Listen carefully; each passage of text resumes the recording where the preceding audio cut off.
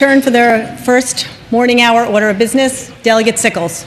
Thank you, Madam Speaker and members of the House. Could I be joined in the center aisle by Delegates Mullen, Simon, Lopez, Krisak, Murphy, Herring, Bourne, Bell, Wiebert, Campbell, and McGuire? And Tran. And Devon.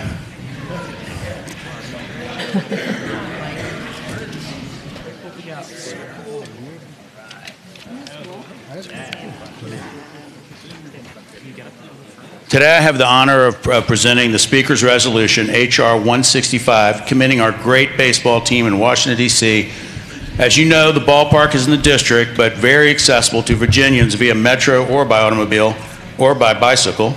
60% of those seats in the Nationals ballpark are filled by Virginians, 60%. With us today are the President of Baseball Operations General Manager, Mike Rizzo.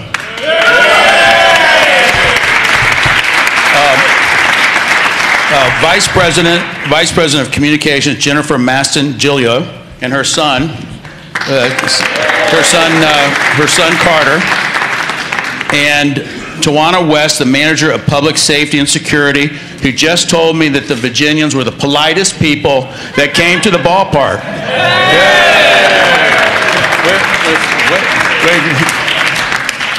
So this is not that long a resolution. It's got great facts in here. Most of you probably know these things, but I'm going to read a good bit of it. Sorry. You know, we won the World Series.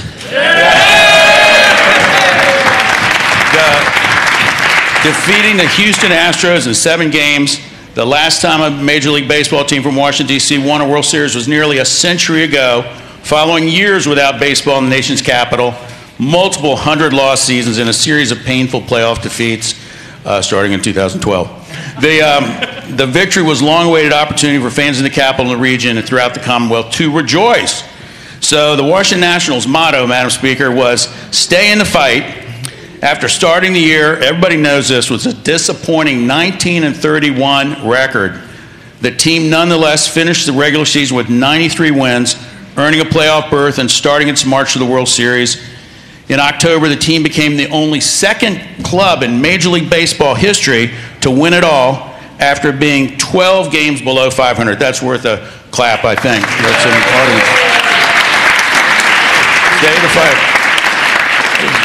The relentless spirit that lifted the team into the playoffs carried them to the very end, with the Washington Nationals posting 5 come-from-behind wins in elimination games in the 2019 season, including, of course, the astounding 7th-inning comeback in Game 7 in the World Series in that town in the South that's so hot. Whereas, as a testament to the improbable historical nature of this season, the Washington Nationals became the only club in National League Baseball history to win 3 winner-take-all games in the same postseason and to win every game of a 7-game series on the road. Okay? And the accomplishment was highlighted by dominant pitching from the Big Four: Patrick Corbin, Anibal Sanchez, Max Scherzer, yes. Kathleen's neighbor, and Steven Strasburg, and clutch hitting from Adam Eaton, Howie Kendrick, Anthony Rendon, and Juan Soto. So the Commonwealth was well represented in the Washington Nationals World Series with outstanding contributions from University of alumni, both Sean Doolittle and Ryan Zimmerman. And an Old Dominion University alumnus, Daniel Hudson. How about that? Bet you didn't know that. So the Nationals will not only be remembered for their caliber of play, but for the much appreciated levity they brought to the game through their on-field rituals, celebrations, home run dugout dances, and Baby Shark sing-alongs. Paul Krisak told me he would show you how the Baby Shark is done now. Where's Paul? Okay. Yeah. The Washington Nationals demonstrated to young players all over the world what can be accomplished through grit and determination, and gave fans a moment they will cherish for the rest of their lives. So, therefore, now be resolved that the House of Delegates, the Senate concurring, that the General Assembly hereby commend the Washington Nationals 2019 World Series champions.